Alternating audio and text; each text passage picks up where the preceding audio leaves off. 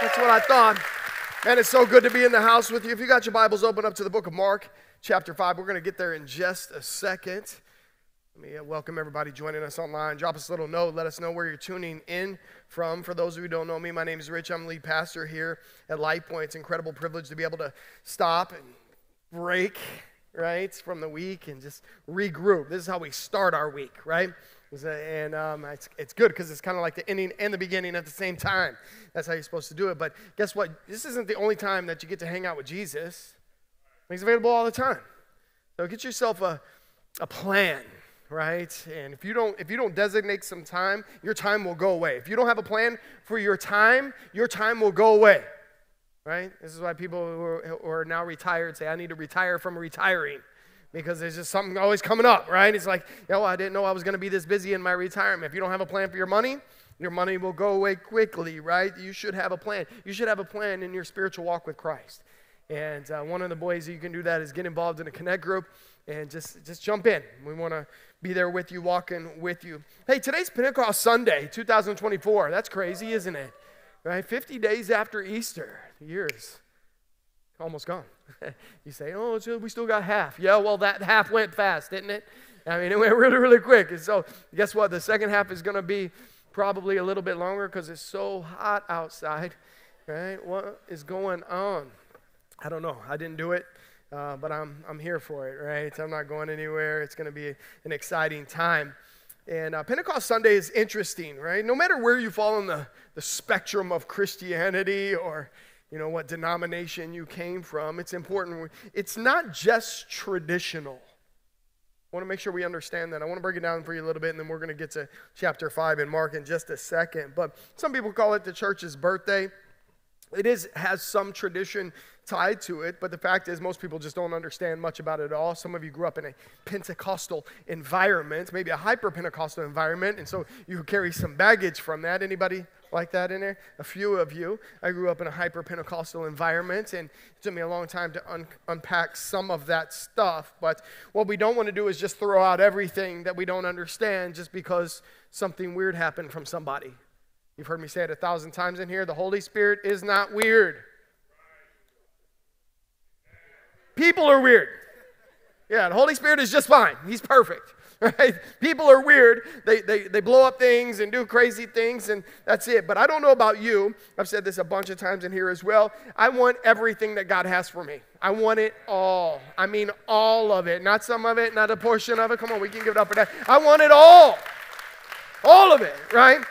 And, when we read Scripture, there's so much available, and people are like, well, I like this, and I don't like that. And, when we go back to the original day of Pentecost in Acts chapter 2, what we find 120 people who listened to Jesus.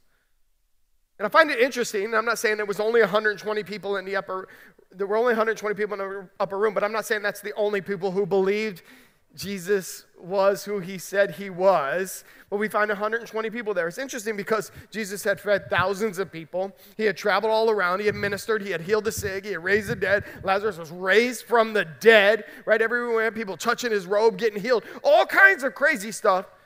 But 120 people listened to him when he said, go to Jerusalem. 120. That's a pretty small percentage overall of people who will listen. The question is, will you listen to him? If you listen to him, he will tell you how to live. He will guide you and direct you. And he even said at one point to his disciples in John 14, 15, 16, he says, I'm going to leave, but it's going to be better for you because I'm sending an advocate, one who will walk alongside you, the Parakletos, the God who will walk alongside you. He'll do a lot of things. One of the things is he'll convict the world of its sin.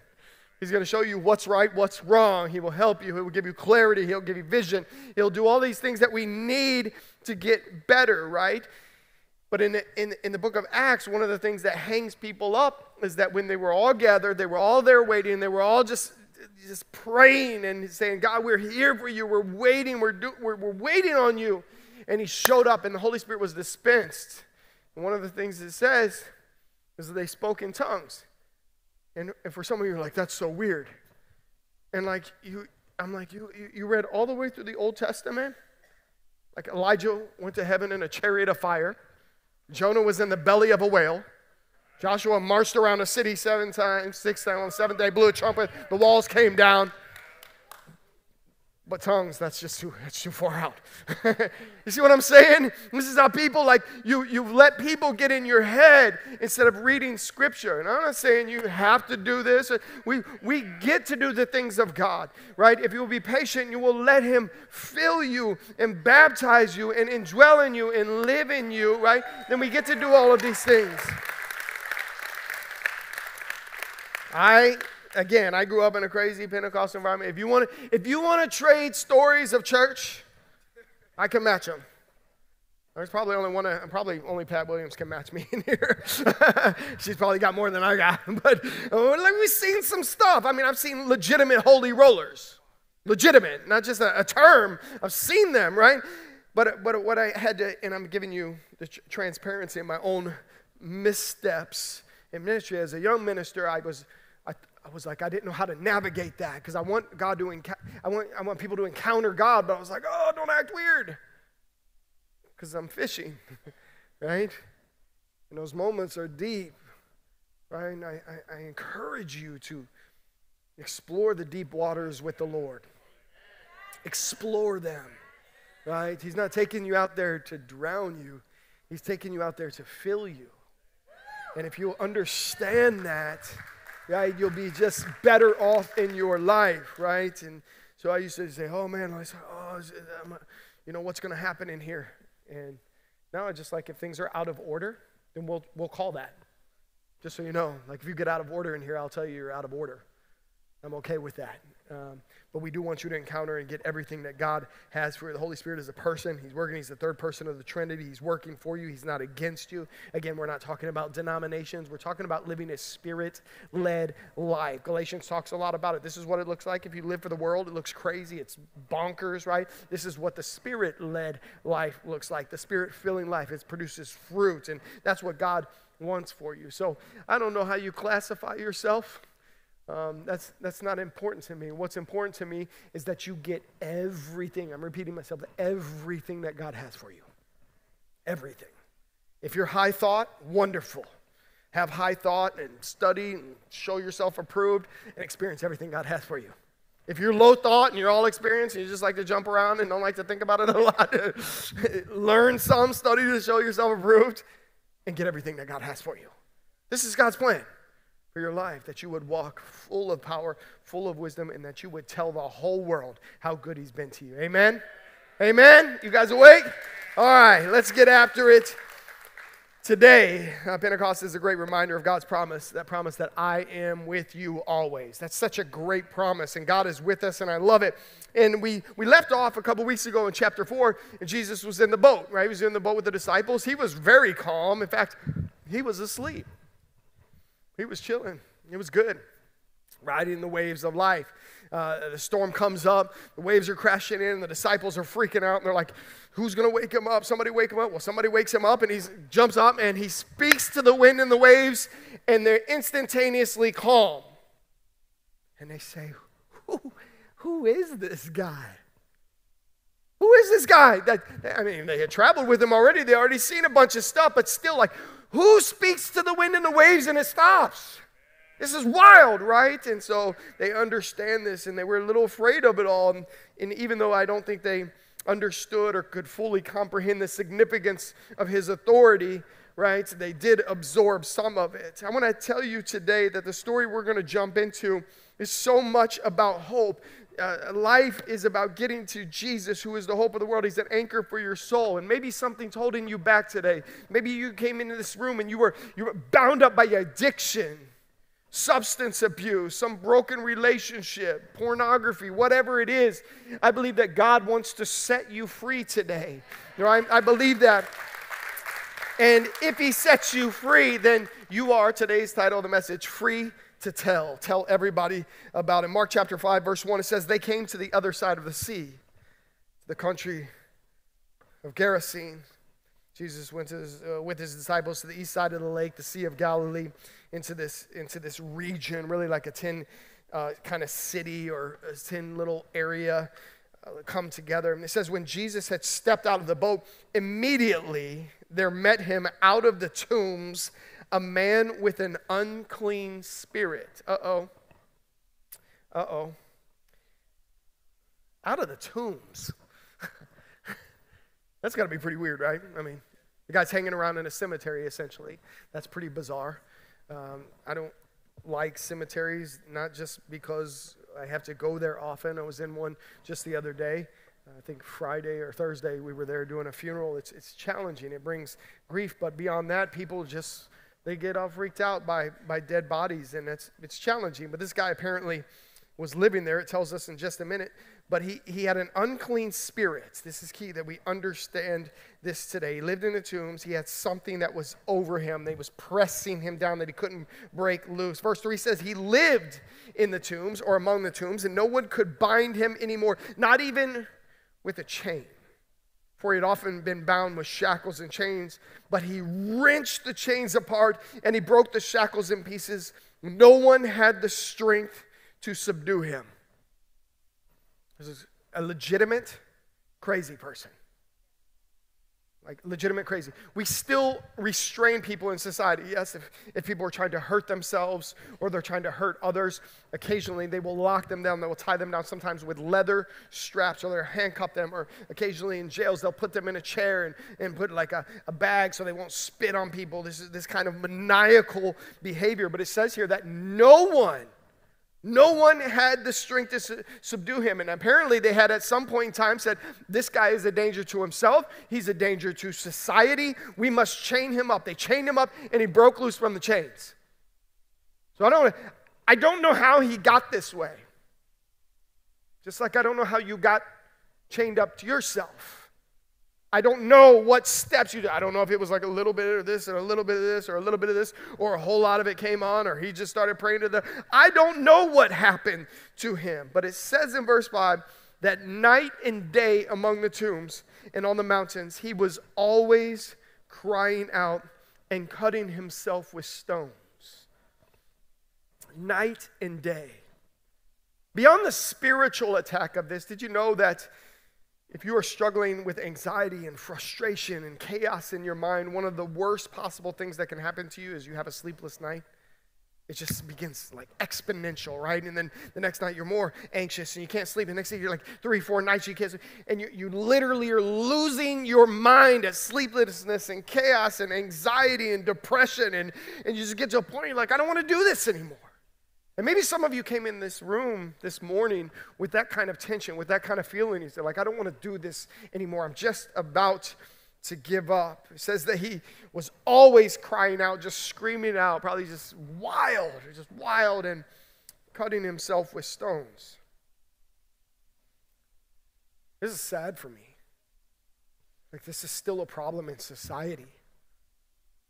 I'm not picking on you if you're in this room today and you have a problem with cutting.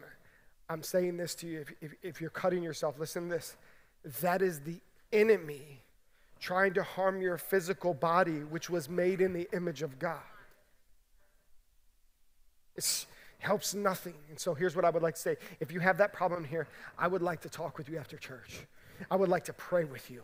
I would like to see God just set that thing free from you. Like, you don't have to live like that. You don't have to live with that kind of torment in your life. That is not from God. But he was tortured, and this behavior shows that he was overrun by demons, and we'll see that. And maybe you're thinking, man, what a sad case. How did this guy get this way? I don't know, but he was. Again, I don't know how you got to the point that you were in. But let me say something very clearly, because we think, well, this is a very clear picture of a guy who is under Satan's control. It's a very clear picture. We see him. He's under Satan's control. Let me say something to you today. Maybe yours is less subtle, but if you have not made Jesus Lord of your life, you are also under his control. That's harsh. We say it 1,000 times, right? Everybody wants a Savior. Not everybody wants a Lord, right? The Lord runs the show. You don't get, I want to do this today. I want to do, no, I am going at the leading of the Holy Spirit. I can't do it myself. I know what that looks like. And so I have to have him leading. And one thing I'm not going to do is live under Satan's grip. live in his control. And I don't want you to either. And this is why we talk about these things, right? This guy's being tormented. He's just overrunning. Listen, if you're saying, hey, the devil might have a little bit of toehold in my life, listen, he's running the show if he has a little bit of toehold, right? And pretty soon you'll end up like this guy. Maybe you won't be running around naked in a cemetery, but you'll have so much chaos in your mind because the devil is a cruel Lord. He's a cruel Lord. What God wants for you is the complete opposite of what the devil wants for you. It says in verse 6, when he saw Jesus from afar, he ran and fell down before him. So you should get this instantaneous encounter. Jesus steps on, this guy comes running to him, drops to his knees. Now, if you'll flash back to Good Friday, we talked about the guards placing that purple robe on Jesus. It was false worship. This is actually the word here used in the original language, that they actually were falling down. They weren't really worshiping, but it's the same word for worship. What they were saying is, we recognize that your power is greater than us. Like, we have power. We've been running the show around here, but then you showed up. Oh, like, you have it. We don't have it. And so they bowed before him. It's significant that that this guy falls down, and I think there's some humanity there, but I think the greater side of this is spiritual. And it says in verse 7 that crying out, remember he's crying out all the time, but he cries out again with a loud voice and says, "What have you to do with me, Jesus?" And he calls him by name. Son of the Most High God, I adjure you by God, do not torment me. He's crying out with this loud voice. He calls him by name, and he calls him Son of the Most High God, which would have been used all over the place for those who said, hey, again, we have some power, or our little g gods seem to have some power, but that's the Most High, capital G God, right? That is bigger than we. That's the Most High God. And when you live on purpose, filled with the Spirit, walking in obedience, right? People start recognizing, oh, like you don't just serve a God, you serve the Most High God. And that's how it's supposed to do. When people look at your life, they're supposed to go like, wow, what is going on there? Not that your life is perfect, you don't have problems. No, that you are being led by the King of Kings and the Lord of Lords. This is what's supposed to happen. Now, maybe the man perhaps was so out of sorts, so demon-possessed that he couldn't control himself. Maybe he was tossed down by the demons, but maybe there was some humanity involved in there. The demon said, I adjure you by God, big G, do not torment me. You know what he was afraid of? Eternal damnation. That's what the demons are afraid of. And so they live in the moment in people's lives, just trying to get a little bit of control and getting their thrills off of that. It's literally the opposite. Now, I've talked about this many times, and I'll talk about it many, many times from here on out also. But how many of you hear people say that Christianity is so restrictive? Anybody? Right? Christianity is boring. Christianity is no fun. If you hear people saying that, they don't know anything about it. They literally don't know anything about it. I feel like my life is one of the most exciting lives. Let me say this. The things I do are boringly consistent, but my life is exciting. Right? I go to bed early. Right? This is why I've never been robbed in Homestead. If you got held up at 3 o'clock in the morning, I'm like, why weren't you in bed? Go to bed at 9 o'clock. You'll probably be just fine. That's my guess. I don't know. I could be wrong. Go to bed, people. Go to bed. It's the natural way. Get up when the sun comes up and go to bed when it goes down. Like, I'm not tired. That's because you got up at 3. If you get up early in the morning, you'll be tired at night. That's just how it goes. But when you live like this, you understand, like, God wants you to he's not saying come live in restriction. The Bible doesn't say that. It says whom the Son sets free is free indeed. So why is it that everybody that doesn't know about God, right, or doesn't know him, better yet, talks about Christianity being restrictive? Because that's exactly it, because they don't know. And it's okay, I think, to say things. Why would you talk about something you know nothing about? Like, I'm very aware of the things I know nothing about, right? But I'm also aware of the things that I've experienced in my life, and I experience freedom, and I've walked in freedom, and I live in freedom. And guess what? He wants you to live in freedom. Don't listen to the people who tell you, oh, it's so restrictive. Just say, listen, you don't know anything what you're talking about. You're not an authority on that subject. Verse 8 says this, he was saying to him, come out of the man, you unclean spirit. So Jesus is already dealing with this. Come out of him. And Jesus asked him, what is your name? And he replied, there's two pronouns used here. My name is Legion, for we are many. And these demons were controlling this guy. It's very, very intense oppression that this guy was living under. I was talking with a young man from our youth group. I'm so proud of Soul's Youth. They're doing such a great job. Pastor Mike, all the team. Vince is playing guitar up here today. He's got the coolest hair in church. But Vince said, isn't that interesting? He asked me what today's message was about. He always wants to have theological discussions with me, which is cool. I don't mind that at all.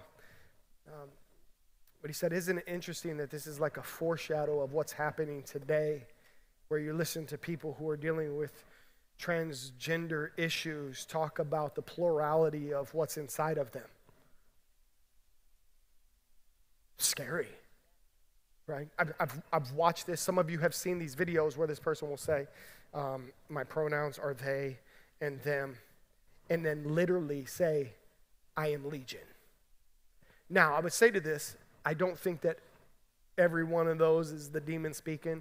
I think some of those people are mocking church and mocking God. I think that's what's happening. Either way, the person is desperately lost and needs a divine appointment with God to set him free. This is not the plan of the enemy. That would be confusing and just we don't know what's going on. This is the plan of the enemy. It's not the plan of God. This is the absolute plan of the enemy. And we see this. He says, the demon says, my name is Legion. So apparently he's like the head demon of all these other demons that are in there. And some of you are like, this is a lot. I don't want to talk about demons. Well, you better talk about them. The Bible's talking about them.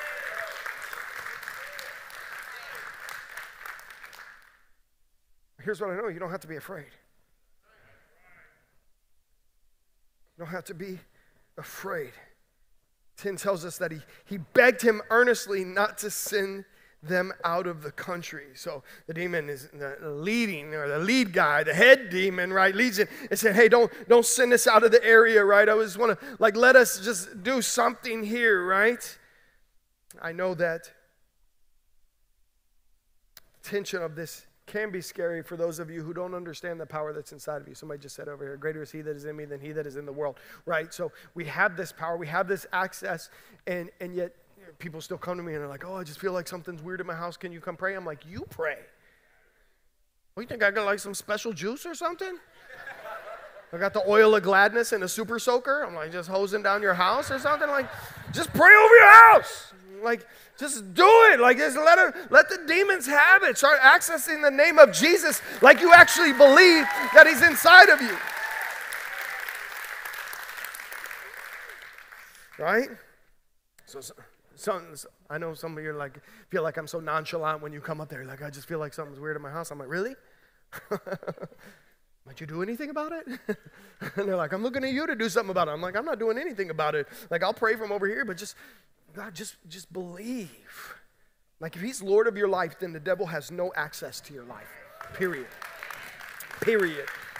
I don't care how strong demons think they are. They always bow at the name of Jesus. They have to.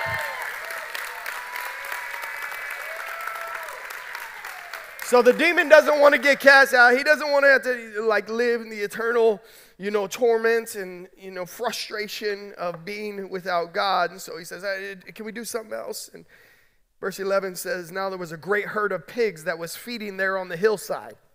All right, this would have been an area of Gentiles. The Jews didn't really deal with pigs, but the Gentiles did. And they begged him. This is the demons begging Jesus, send us to the pigs. Let us enter them. I told the group this morning, I almost named this message Deviled Ham, but I didn't. Sorry, that's old church jokes. I chickened out. Let us into the pigs. Let's do something there. It says, listen to this. This is powerful. Verse 13.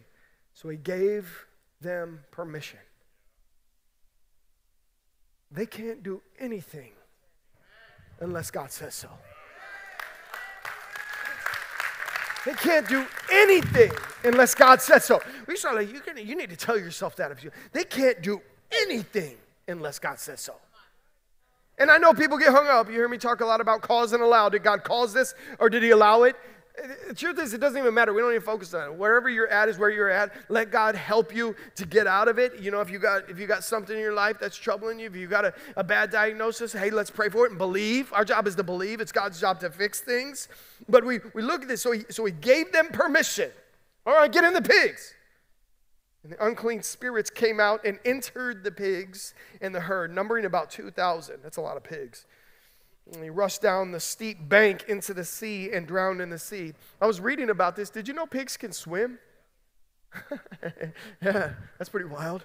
So they actually had to run into the sea and drown themselves. Right? This is wild behavior. So he just gives them the permission. Sure, go into the pigs. Go down there. They run down the thing and they drown themselves. All this, can you imagine the chaos? And there's people around, right? Because 14 says the herdsmen, the ones who had the pigs, it says they fled and told in the city and in the country, and the people came to see what had happened. This is wild behavior. One, you got Johnny crazy person who's over here in the tombs, running around without any clothes on, can't be chained, can't be monitored, nobody can subdue him. He just lives out there in the cemetery, right? That's one. And now he's been totally set free, right, according to the herdsmen. They're telling, can you imagine them telling a story? And then Jesus casts the demons out of the man. They jump into 2,000 pigs. The pigs run down the mountain and drown themselves in the water. You're like, I got to see this for myself. I got to check this out. This is amazing, right? This is wild. So it says they came to Jesus and they saw the demon-possessed man, the one, and I read that and I went, because what they saw wasn't a demon-possessed man. What they saw was a formerly demon-possessed man, right? The one who had the legion sitting there. He's clothed and he's in his right mind.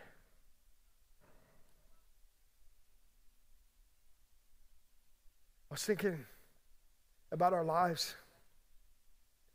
How when we don't live with Jesus, it's just chaotic. Just total chaos, right? And then we come to Jesus and he says, I'm just going to dispense peace onto your life. Some of you come in this place and you love this place because it's the only place that you feel peace throughout the week. And that's fine. It's a house of peace. I want you to experience that all the time, though. Like all the time. But when you're sitting there, I think this idea of clothing, I was just thinking about this just right now. I didn't even say this in the first service. When you start clothing yourselves in righteousness, like clothed in righteousness, like the peace comes. Be holy as I am holy. Do righteous things. Be holy. Right? And all of a sudden, like we start walking in obedience and it's like the world slows down. There's a pulse like in the chaos. You know what I mean? Bam, bam, bam, bam, bam. That's not just the club music. That's like that's like the world. It's just chaotic. It's just pounding. It's like everything. And then I want to clothe myself with the things of God. And pick up and put on the things of God, the armor of God.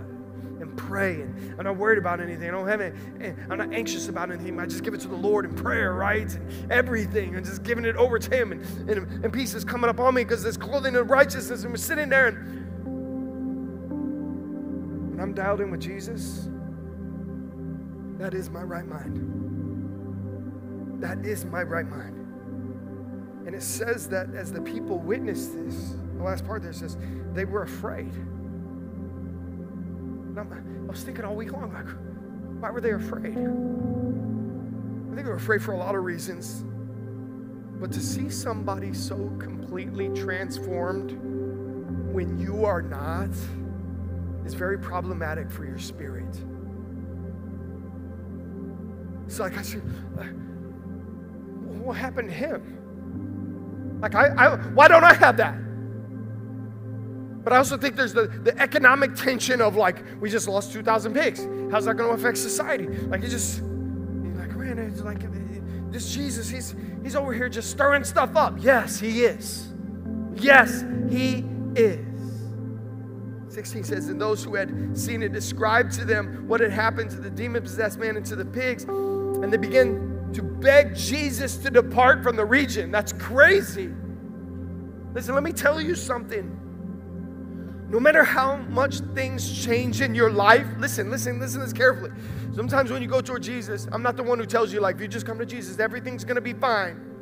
It's going to be fine. Everything's going to be okay. You're going to have some challenges. Get ready for a battle. This is why the scripture tells you to armor up every single day, because it's a battle. It's not against the people of Homestead or against me or against each other. It's against principalities and powers and rulers of the darkness and spiritual wickedness in high places. It's a battle, right? But when you do this, right? When you let this thing happen, right? It's the way. And you say, like, if that's what you have for me in this season, God, cool.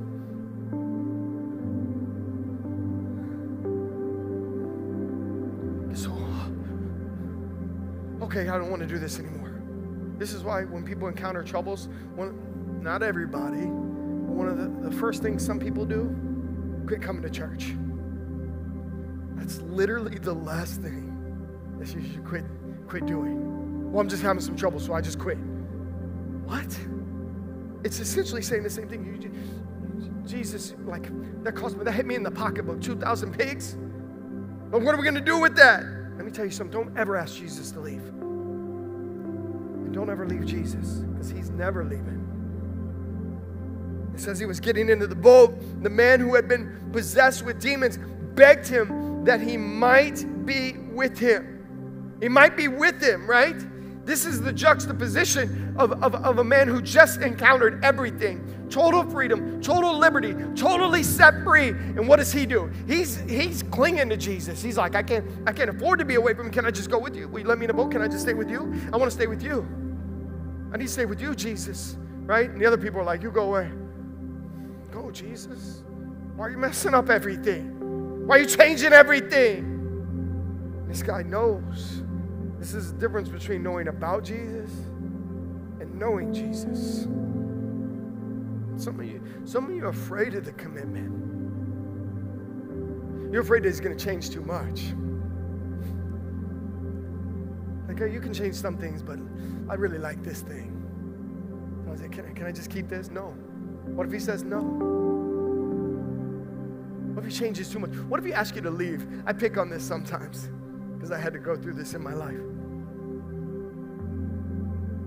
We do missions projects. We built a church in DR and building an early childhood development center in Rwanda, Africa right now. And you guys are faithful giving. We're able to do stuff like that. It's amazing. We're helping people, giving them Jesus. You know, well, what if God said, I want you to move to Africa? You know, he does that stuff sometimes. Right, Alex? He'll call you. He called me. I was at youth camp. I was supposed to be praying for the kids. I was praying for myself. That's the truth. Put my hand on my own forehead. Touch him, Lord. Give him clarity. God said, you're going overseas. And I was like, I don't know how to do that. I didn't know what it takes to move all the way around the world. I didn't know what it took to move to China. Started fumbling around with it. It took a while to get sorted out, but I actually sold all my stuff and moved to China. People thought I was crazy. I thought I was crazy. Start praying for myself some more. What are you doing? Are you doing the right thing? Jesus, bless him, Lord. I want you to understand how important it is. That last phrase in 18, that he might be with him. How we talk about this so much. It's just be with him. Just stand with me real quick. I got to burn through these next few verses. You know, when Jesus called the disciples, right? It takes me back to the previous chapters, and he calls them, he's calling the 12, and you know, and you know what he calls them for, right? He calls that they might, verse 14 in chapter 3, he says that he appointed the 12 to he named apostles so that they might be with him, right? And then what? That he might send them out to preach. He might be with him and then send them out to preach. So jump to 19 now. So he did not permit him, right? The man wanted to come in the boat with him. Can I just go with you, Jesus? He said he did not permit him, but he said, go home to your friends and tell them how much the Lord has done for you and how he has had mercy on you. Go home. Go home. You're free to tell. You're free to tell. You know, sometimes people tell you, like, I got a secret for you, but you can't tell anybody. You promise not to tell anybody? No. You're free to tell. You're free to tell. And it says he went away and he began to proclaim in the Decapolis, which is like this 10 areas coming together, how much Jesus had done for him. And everyone marveled. Everyone marveled at what Jesus had done for him. Why? Because they knew him. They knew he was absolutely crazy. They had seen him like, bro, I'm so glad you got clothes on. That's a win. He's like, listen, the clothes is the last of it. Like, Jesus touched my heart. Like, he changed everything in me. I was literally living in the tombs. What does Ephesians say? It says, you were dead in your trespasses, dead in your sins. You formerly walked according to the ways of this world. Now you don't do that anymore. That's what he was saying. The story's about hope. It's always about hope.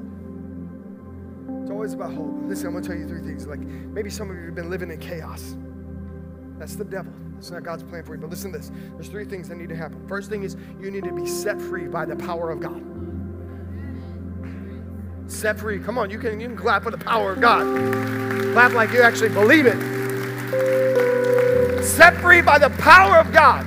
I can't set you free. You notice he didn't try to reason with this guy. Like, he let the demons like say, hey, can we just go in the pigs? Okay, I'll give you permission to go in the pigs. But it's dealing with power, right? Second thing is you need to live in a new peace. Some of you don't have peace in your life. That's because you haven't surrendered to the lordship of Jesus. If you'll surrender to the lordship of Jesus and accept what he has for you, understand that he is for your good. All right? That he is for you, not against you, right? And so then you start living in a new peace. It's like, oh, it's going to be okay. It's going to be okay. Just like this guy, when they showed up, he was sitting down with clothes on. Right? The last thing is this. You need to continue to overcome. Overcoming is not like a one-time thing. Like, I overcame, cool. No. You need to continue to overcome. And how do we overcome? Revelation 12:11 says this, what? We overcome by the what? Blood of the Lamb and the word of our testimony. That's why he told him, he said, go home and tell. You're free to tell. And in your telling, you will experience a special liberty. And no longer will your life be boring and restricted. When the sun sets free, it's free indeed. Would you bow your heads with me?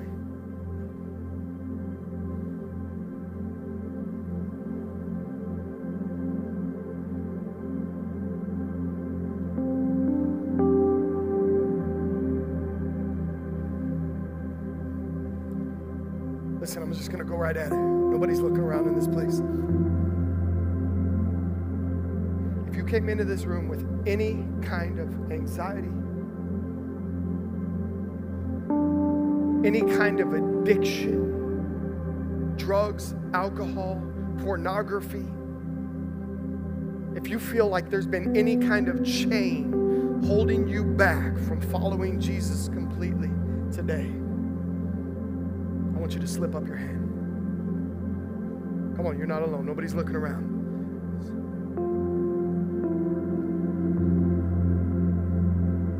Hold them up just for a second. This is you saying, God, I need help. I can't fix this thing by myself. It's messy. I keep trying to break loose, but it just keeps grabbing me. It keeps holding me back. You can put them down. Father, in the name of Jesus, the only name under heaven by which we are saved, we just declare in this house of freedom. Listen, declare it over your own lives. Say, Father, I need help. I need you to break the chains in my life today. Holy Spirit, I just need you to break it loose right now. It's been too much for me for too long. I'm tired of fighting it myself. Can you just fight it, Lord? Holy Spirit, do your work. Break us loose today. And fill us with peace. A new peace. A new hope. A new strength. A new life. We receive a new blueprint for our life. The devil had a plan, but that's gone. We tear it up and we just live in the new blueprint. God, we build our lives on you. Jesus. Thank you for starting to work. We know you're faithful to complete it on the day of your return. We believe in our hearts. Confess with our mouth that you are our Lord and Savior. Thank you for saving us. Run the show. Holy Spirit, lead. Convict where necessary. Direct. Guide. Strengthen. Fill us with hope. We surrender. We surrender it all.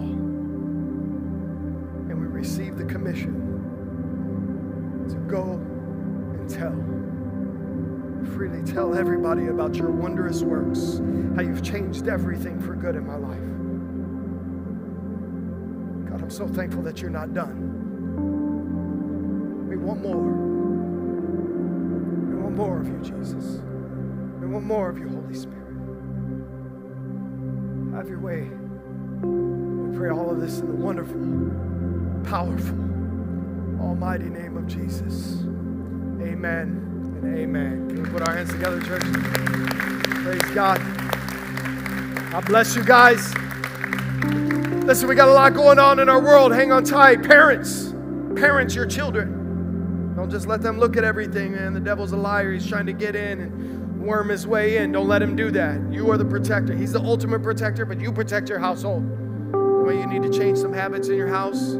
But Jesus right there, bang, it's a foundation. Hey, I love you guys. Nobody told you that. If you need prayer, we want to pray with you. Find somebody here. Don't do life alone. That's not how God wants it to be done. Let's pray our benediction together. May the words of my mouth, the meditation of my heart be acceptable in thy sight. O Lord, my strength and my redeemer. God bless you guys.